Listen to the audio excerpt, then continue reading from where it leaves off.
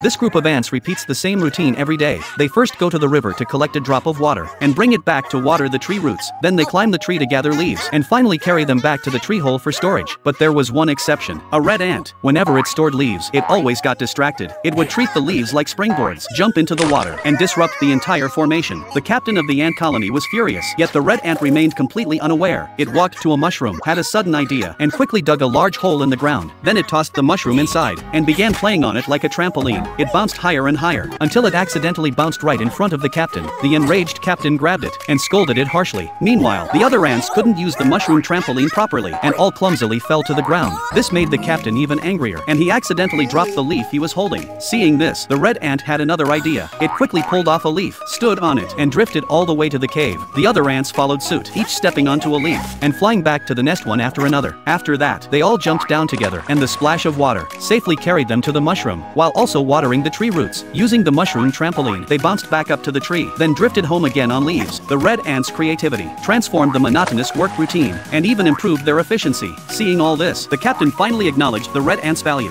From then on, a new chapter began for their colony.